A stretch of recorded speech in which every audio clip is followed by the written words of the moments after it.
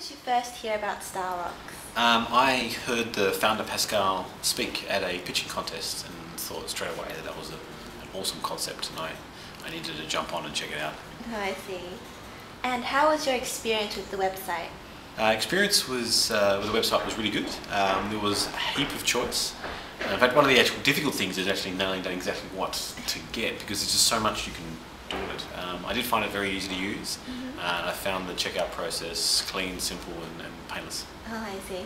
And what did you like best about designing on StyleRocks? The best thing about designing on StyleRocks was just being able to tweak and customise to get exactly the right shape and metal and everything that I wanted perfect. So, what do you think about the prices of the StyleRocks jewellery range?